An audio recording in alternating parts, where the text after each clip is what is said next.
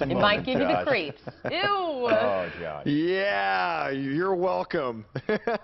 As you're eating your breakfast this morning, you're getting ready to eat your breakfast. You may have heard of this place in Shafter, the Bugseum, Insect Lore's Bugseum, but you may not understand really what it is. I'm going to leave those guys where they are for now. I kind of want to, procrastinate when it comes to the hissing cockroaches.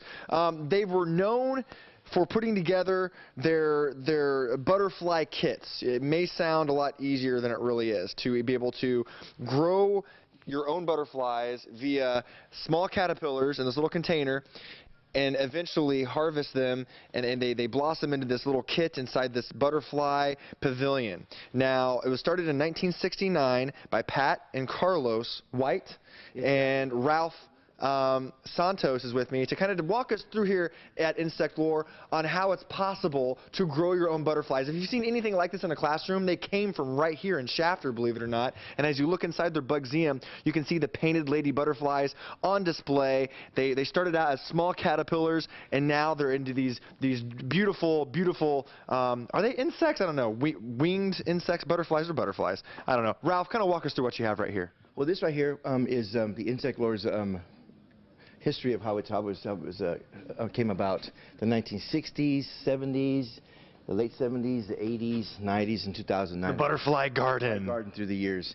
But it's really amazing, you guys. I get like children that come here daily, tours, at least 2 or 3 tours a week, sometimes 4 to 5. Well, how is it possible? You can see the butterflies in the little, the glass container right here, and in the back you can kind of see like a lab thing going on. How is it possible to, and again, it sounds easy, but how possible is it? How do they make it possible to, so you start with your caterpillars inside this little container, and they eventually blossom into butterflies? How is it even possible? Well, we have what's called the malva weed. It's mulched up with vitamins and minerals, and they're put in here once they come out of the egg stage. And when they're 4 days old, they're transferred into this cup. And as you can see, we have the filming of the caterpillar when it's 6 to 7 days old, and then about 10 to 12 days old right here. And here's the eggs from the egg stage. Oh my goodness. And back behind this wall, we've got the butterfly birthing room, where they have about maybe 225,000 egg layers. They each lay about 300 eggs. In a 2-week process, that's a lot of eggs to keep up with the spring demand of the high demand of the springtime season with the schools. And of course, the butterflies are just the iceberg, tip of the iceberg when it comes to the Bugseum here at Insect Lore. We're going to touch more on a lot of the insects here, guys. A lot of them I'm absolutely terrified of. But before we leave, Ralph, the Bugseum, they're open from 9 to 5 every day. You're open for tours. Classes come in all the time? Exactly. Oh. Yeah, we're open Monday through Friday right now, Monday through Friday, and Saturdays 10 to 3. And of course, if you want to learn more, you can go to insectlore.com. Guys, don't go anywhere. I'll be hanging out with the bugs all morning. It's going to be lovely. I know we're getting creepy crawlers. Before we get to the creepy crawlers, Insect Lore here in Shafter, you may have heard of it. It all started in 1969. Carlos and Pat White finally, after a lot of trial and error, figured out a way to create butterfly gardens at home, in the classroom. You're able to start with little caterpillars and grow your own butterflies. Again, it started in 1969, and boy, have they come a long way. In the past 4 years, in the front of Insect Lore, they created the Bugseum, which you can come visit. You can actually see how they create their butterflies with the butterfly lab. And amongst the lab, they also have on display lots of native creepy crawlers. And of course, it makes for good television. If you're eating breakfast, folks, just eat, keep eating, and just kind of, listen. I'm creeped out really easily. This is a thing, Ralph, I remember last year that absolutely terrifies me. What is it? How do we avoid it? Because I never want to come across these things in the wild. This is what's called the California common centipede. He lives like out in the deserts. Actually, you can also find them like in your backyard, underneath an old tire, a piece of wood. They're meat eaters. They like to eat crickets and grasshoppers. Basically, if you don't mess with them, leave them alone.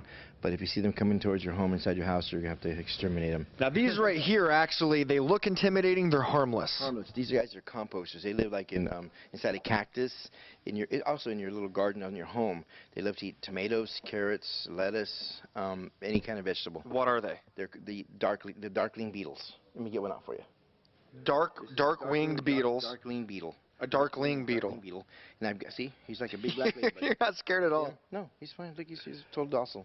We're friendly. Now, there's one in there that's not a darkling beetle, though. That's the California stink bug. He's right here. I don't want to... He looks like a miniature version. He's just a stink bug. Exactly. Let's see here. I'll put him up here. Whoop. There he goes. There he goes.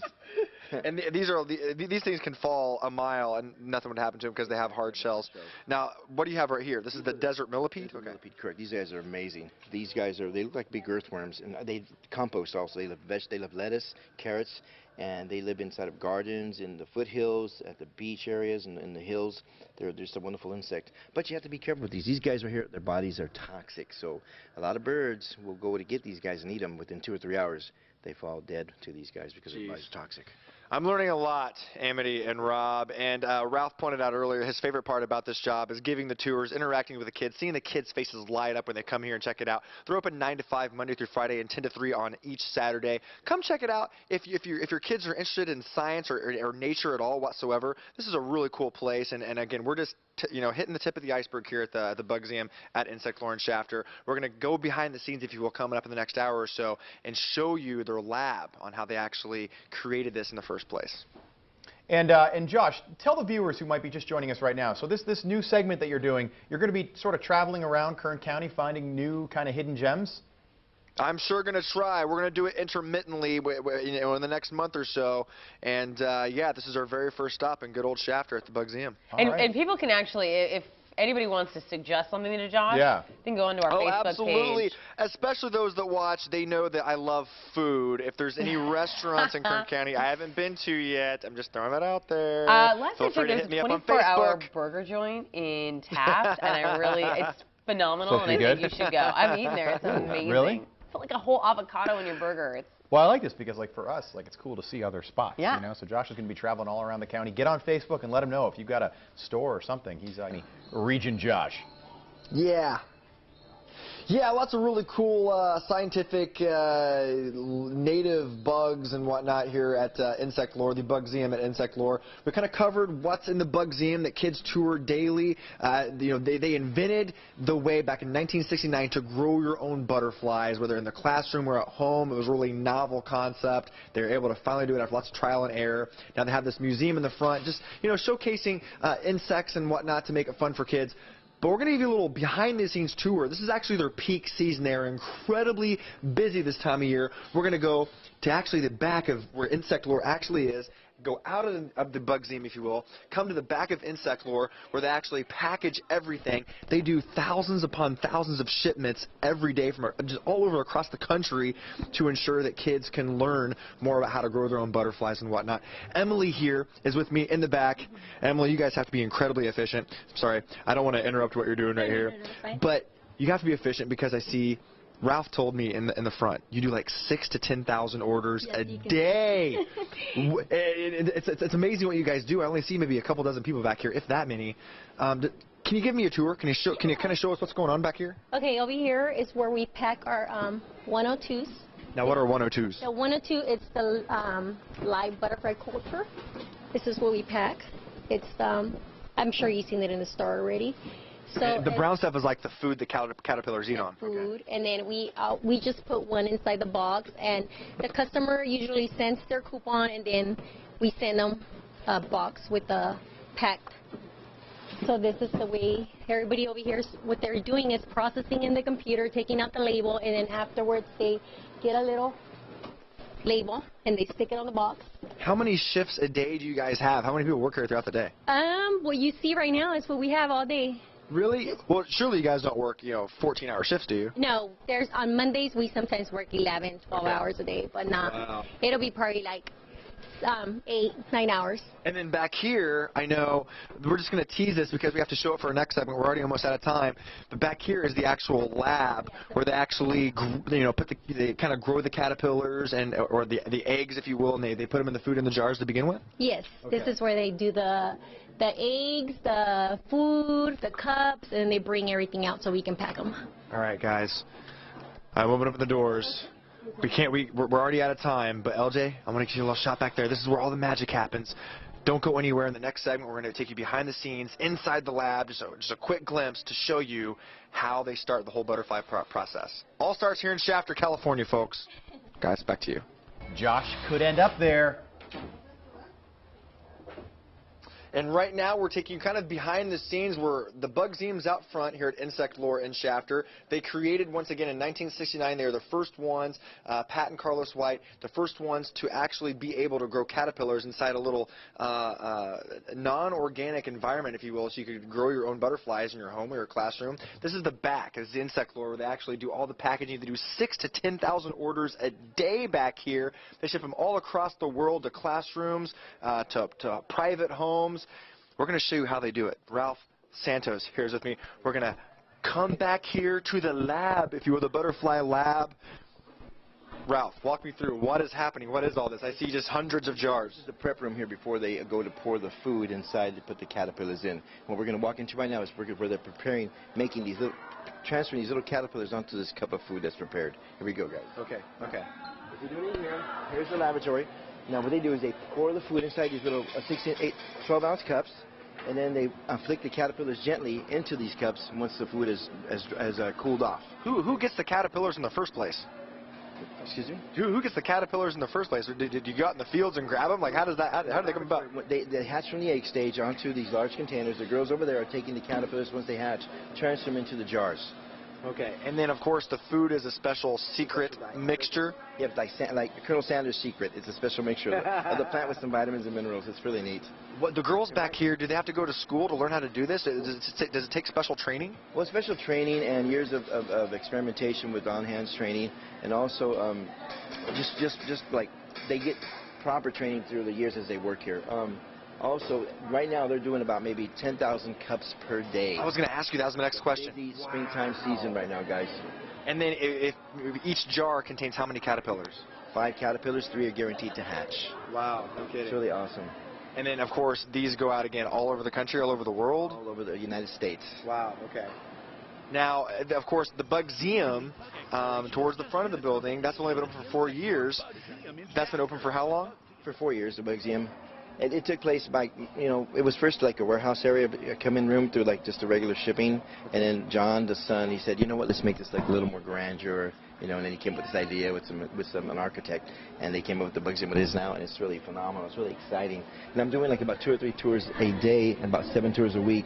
Cool. So you can see us, come visit us Monday through Friday, 9 to 5, and Saturdays 10 to 3. Closed Sundays and holidays, you guys. And of course, guys, if you live really far away, earlier I meant to ask you your times, not how long you've been open as far as years ago. I heard something in my ear. I was really confused. But guys, if you want to check them out, if you want to, is there a butterfly flying around there right now? I think there's a butterfly flying around there right now. Yeah. There's a loose butterfly in the lab. Not sure if you can see it anymore. But if you want to check them out, of course, you can go to insectlore.com, guys. Guys, don't go anywhere. We've shown you behind the scenes how the butterflies come about in a lab. But we're going to get a little creepy coming up, all right? We're going to showcase some more of those insects in the actual Bugseum coming up. All right, Josh, sounds good. We look forward to that. That's right, the Insect Lore here in Shafter. Insect Lore, back in 1969, the very first company to be able to produce butterflies with little jars. The caterpillars, they would grow in classrooms all over the country and homes. Now they have the Bugseum attached to Insect Lore for kids to come about and tour, learn more about insects and other creepy crawlers. And of course, those creepy crawlers, the ones I'm terrified the most of, cockroaches. Ralph Santos with me once again. And Ralph, you just handle these things like they're no big deal. You have like 2 of them in your hand already. Show us what you got. Well, these are the Madagascar hissing cockroach here. The one that has the horns is the boy. The one without with the smooth head is the female. And she's a little bit larger because she has to carry the eggs. Oh, and obviously they're nocturnal, so they're both sleepy. And they're totally harmless? Yeah, they're totally harmless. How big do they get? Well, in the wild, they get as big as my hand. Oh, my God. Right now, they're like kind of like goldfish. They're only as big as the cage is, so they have room in there. But can you imagine being that big? And in Madagascar and a lot of countries in Africa or in other parts of the world, it's actually a staple food. How many grams of protein are in a typical cockroach? Well, the typical one is about 89 grams of protein, about 4 grams of fat. Very healthy for you. Almost like our comparison to like our lobster. Oh my goodness gracious! So if someone asks me if I want Madagascar lobster for dinner, I think I'll say I'll pass. Yeah, be sure to pass. Make sure you get the red gravy sauce. And it looks like they're eating dog food. What is that? What are they eating? They have a combination of like lettuce and carrots, and also for protein, we give them dog food and oatmeal. Wow. It's part of their diet. As we have the you know, our little friends right here, just talk about the Bugseum in general. Well, what do you like about the Bugseum the most? What I like about the Bugseum is the interaction with the children from schools that they come and do. They do about 1 to 2 tours a day, and about 5 days a week. And just the gratification I get is like show them these. They can't go to these countries where these bugs are from, so we bring them here. Do you have any favorite insects you like to show off? This one right here. Those are your favorite, really? Why is that? Because they're docile, they're complex. They also, if they get threatened, they hiss. And they're actually not hissing. It's actually a noise that comes out. Sounds like a hiss, but they're actually just releasing air, right? Releasing air from their stomachs. It's called spiracles. They have 3 holes in the sides of their bodies, and they take a deep breath and they blow out like. All right, guys. The Bugseum is open from 9 to 5 every weekday, 10 to 3 on Saturdays. All right. I'm gonna conquer a fear. I did this last year. She's a calm one. There we go, buddy. I don't like it. No, I can't look. No, please don't. Okay, I think I'm done. Okay. Yep, I'm done. Oh. Where's the Purell? Okay, hold on. Time out, guys. Time out. Oh. The girls at doing the pink ladybugs are cracking up over here. They're like, what are you doing? All right, see that? That's tons of Purell all over my hand. My heart rate needs to slow down a little bit. All right, guys, if you have kids that like science and want to learn about insects, here's the place. And you know, and I went leaps and bounds over here. You don't actually have to hold the cockroaches, obviously, like I did, but you can learn a whole lot about them. Bugseum, Shafter, check it out. Insectlore.com. Guys, back to you. All right, Josh, thanks so much. We do want to apologize to anyone who is maybe enjoying breakfast right now at home. Exactly. And exactly. Yeah. Just keep eating your Cheerios. Don't mind me. Yeah. All right, Josh.